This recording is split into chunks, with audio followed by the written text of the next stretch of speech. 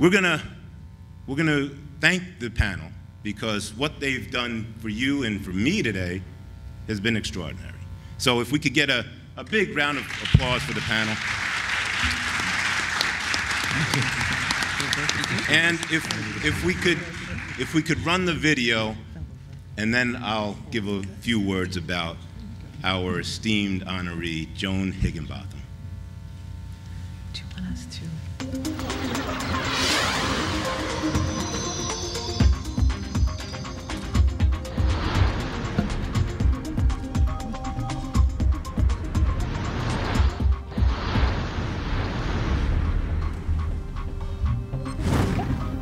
I'm NASA astronaut Joan Higginbotham.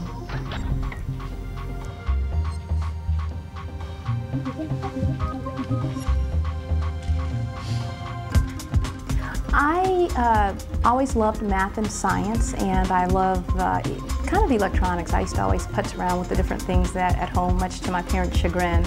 So I guess without knowing it, I really was kind of drawn to both of those subjects.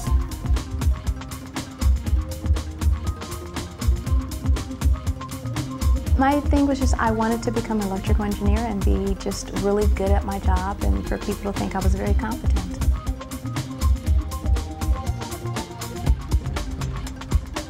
It was a fluke.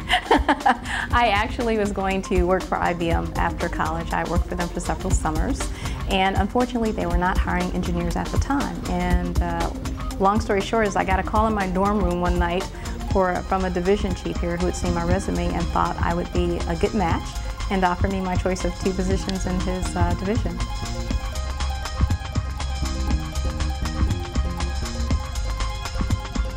My biggest inspirations were my family members. I have an incredible mom and dad and siblings who were very supportive, and they were always an inspiration to me because they always encouraged me to do my best.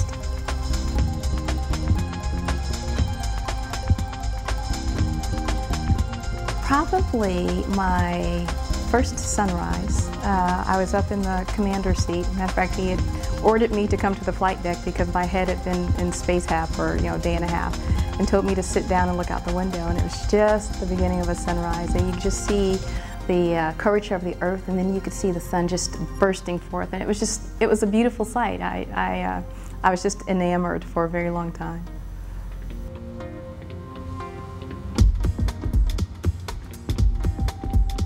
It was probably one of my tensest moments when I was up there because you have this huge piece of equipment on this 70-foot long arm, and it's worth billions of dollars. And the only thing you're thinking in your mind is, don't let me hit anything.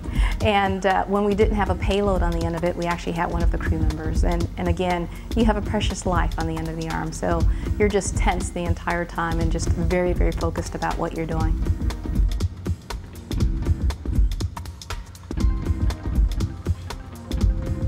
The best aspect is probably getting to meet a lot of different people and getting to go a lot of different places. I've met incredible people not only in the astronaut corps but just all over the world, and that's probably one of the neatest things we get to do.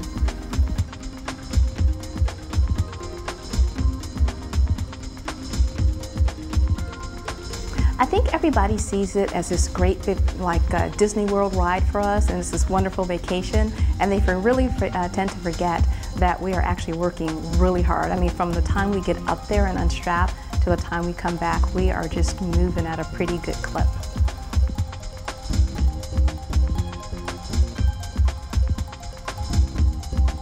Shop. Shop, work out, hang out with my girlfriends, try to spend time with my family as much as possible. Just do very human, very normal things.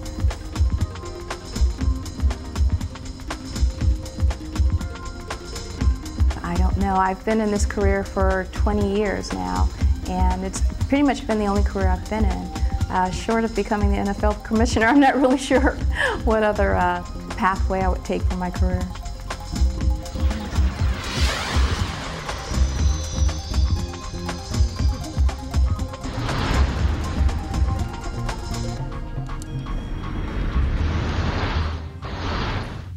Well, if Joan Higginbotham wanted to be the NFL commissioner, she would be the NFL commissioner. There's no doubt in the world. She would she could be whatever she wants to be. This is a story that is beyond extraordinary. Joan Higginbotham, a retired NASA astronaut who has logged over 300 hours in space and had a chance to go back into space, but had an opportunity to take a job with Marathon Oil, and in 2007 decided to do that. Last night we were at a dinner, and I must have had 24 people come up to me. Before they left, they said, "I don't know about you, but I have to go meet an astronaut. I have to go meet an astronaut right now. So excuse me, I'm going to meet an astronaut." It's just one of those things. We are fascinated by people who have been to frontiers that we could only imagine. And Joan Higginbotham is carrying on a wonderful legacy. She's getting today's Leadership and Inspiration Award. But if you think about what she's doing in the community now, she's working as a director of community affairs for Lowe's companies. So not only is she a role model because of who she is, but she's actively working to help people. So I'd like to bring Joan up, and perhaps she can say a few words, and we're honoring her with the Dedication to Community Award for Leadership and Inspiration. Joan?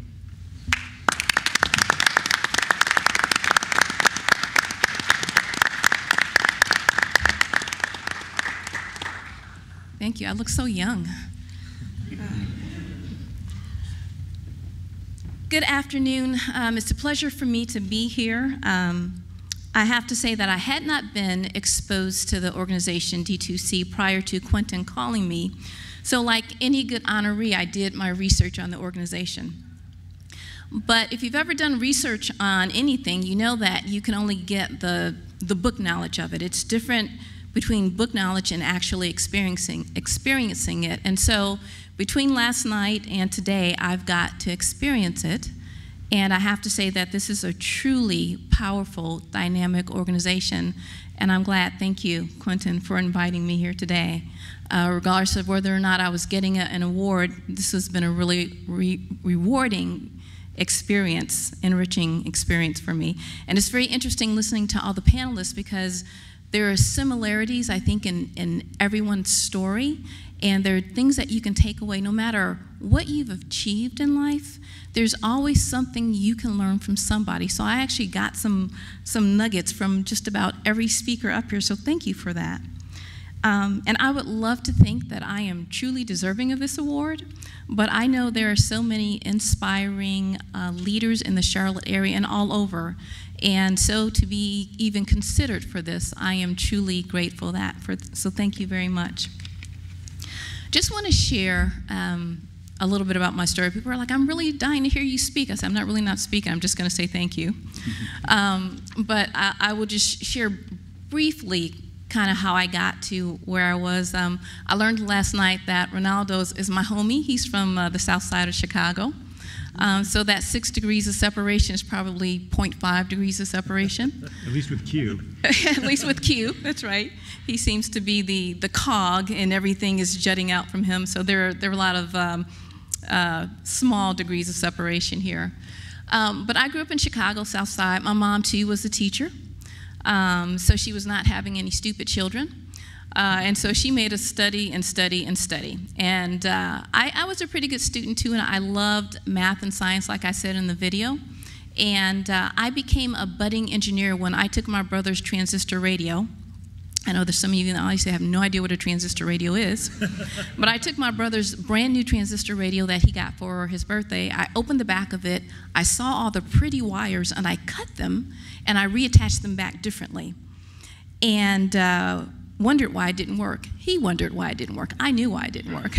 So he was not too amused that he was my muse for becoming an engineer.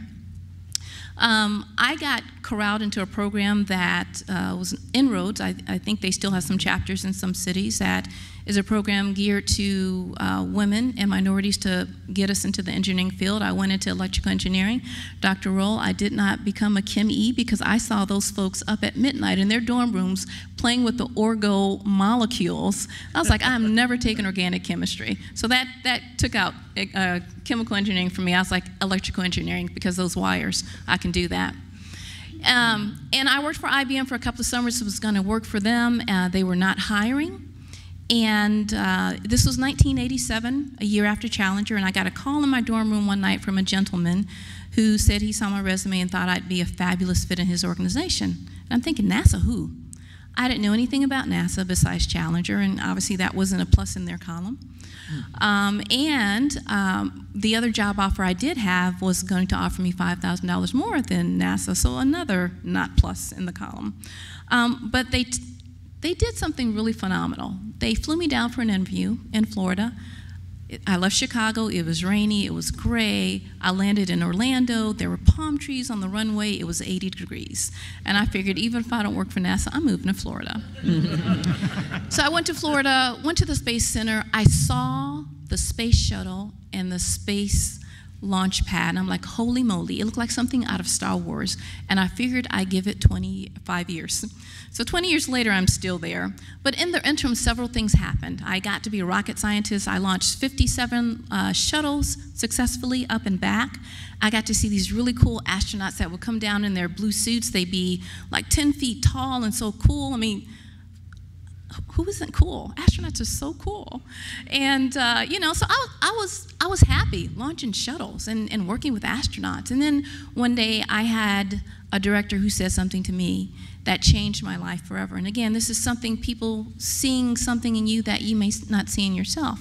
And he said, you'd make a great astronaut. And while I was flattered, I figured it's like one of those things when you see people and you're like, hey, how you doing today? And you're like, I don't really care, I'm just being a pleasantry. So I thought that was a pleasantry that he was saying to me. But he kept asking me had I applied, and I finally applied so that he wouldn't ask me again, and lo and behold, I got an interview. So 6,000 people applied to be an astronaut. 122 people got interviews. So that pool went from this to this. Long story short, we waited 6 months, we went through interviews, I did not get selected. Then I was torqued. I was like, what do you mean I can't be an astronaut? I don't like people telling me no. Didn't matter that I really didn't want to be one when I started one in the first place. I don't like being told no. And it was actually kind of cool when I went through the process. I was like, well, maybe this can happen. Because when my boss originally said, you make a great astronaut, I didn't really think that I had what it took. I was doubting myself. And so after I was not accepted, I asked what the problem was, what I can do to be a better candidate. They told me more education. I didn't want to hear that because I had just literally just completed my master's degree about 4 months earlier, and I thought I was done. So I had something to think about. I decided that I wanted to give this another shot. I got another master's degree, and long story short, I got accepted the next time around. So during that process, I learned a couple of things, and I just want to share a few with you. The first one, as I said, it's amazing what people may see in you that you don't see in yourself. So always surround yourself with good people, as our panel told us here, because you need those people who are going to lift you up when you're down, but you're also going to need those people to give you a swift kick in the pants when you need one. That's what a true friend does. The other thing is that in life, you're going to be presented with some pretty amazing opportunities. You should always be poised to take advantage of those. And the last thing is that we were always told to have a career plan, and I did have a career plan. Mine was going to be to work at IBM. But sometimes when that doesn't pan out, you should always have a backup, and you should be always ready to take advantage of those different opportunities that come your way. So I was always told that the sky is the limit, and I just have to absolutely disagree with that, because I think everybody on this panel has gone way above the sky. I mean, they are stellar in their professions. And I definitely have literally been beyond the sky, so I can tell you that the sky is no longer the limit. So if I had one message for all the students who are here today, it is to aim high and dream big, because there's absolutely nothing that you can't accomplish if you put your mind to it. So thank you very much.